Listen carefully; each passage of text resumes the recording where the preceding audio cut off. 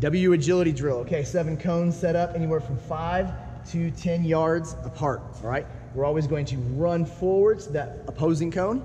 We're gonna do a backwards shuffle at a slide angle, and then pause. Then forward, then backwards, then forward, and then backwards again. We like to always stick to one side of the cone, whether that's the right side or the left side. So if you're on that right side of the cone, I'll run to the right side of this cone, and I'll backpedal to the right side here, right side, right side, right side, right side. It'll keep you safe, keep you a good flat surface to move on and not be slipping on cones.